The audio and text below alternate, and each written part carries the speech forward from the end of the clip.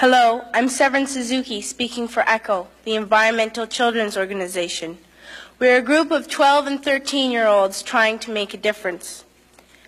Vanessa Suddy, Morgan Geisler, Michelle Quigg, and me. We've raised all the money to come here ourselves, to come 5,000 miles to tell you adults you must change your ways. Coming up here today, I have no hidden agenda. I am fighting for my future. Losing my future is not like losing an election or a few points on the stock market. I am here to speak for all generations to come. I am here to speak on behalf of the starving children around the world whose cries go unheard. I am here to speak for the countless animals dying across this planet because they have nowhere left to go. I used to go fishing in Vancouver, my home, with my dad, until just a few years ago we found the fish full of cancers. And now we hear of animals and plants going extinct every day, vanishing forever. In my life, I have dreamt of seeing the great herds of wild animals, jungles and rainforests full of birds and butterflies. But now I wonder if they will even exist for my children to see. Did you have to worry of these things when you were my age?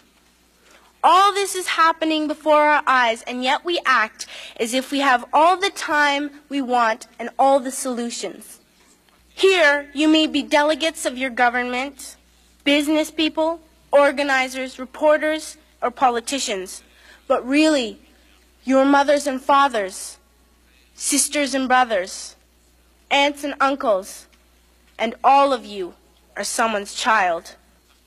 In Canada, we live the privileged life, with plenty of food, water, and shelter. We have watches, bicycles, computers, and television sets. The list could go on for 2 days. 2 days ago, here in Brazil, we were shocked when we spent time with some children living on the streets. This is what one child told us. I wish I was rich. And if I were, I would give all the street children food, clothes, medicines, shelter, and love and affection.